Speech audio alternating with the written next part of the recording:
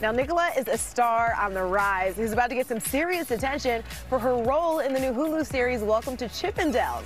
We talked all about that, but first, newlywed life. You're glowing. We're still in the newlywed phase. How's it treating you so far? Thank you. It's amazing. I mean, I really love it.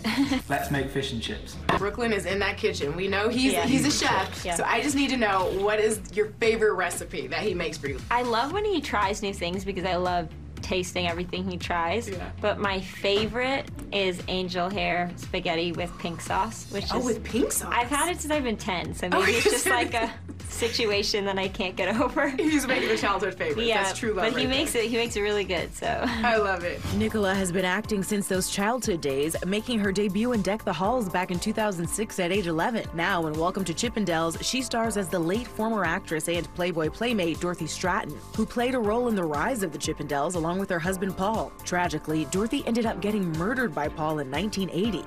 Try it. What's the worst that could happen? You are so nuanced and heartfelt in your portrayal of Dorothy.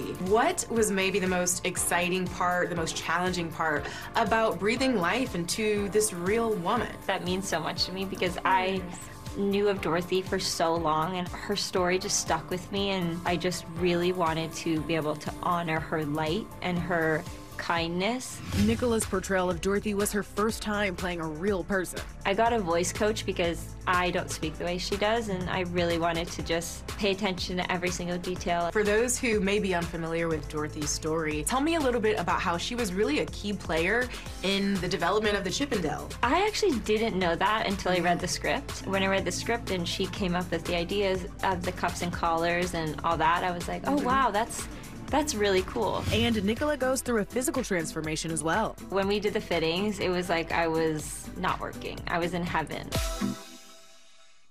She nails it right there. Welcome to Chippendales is on Hulu November 22nd.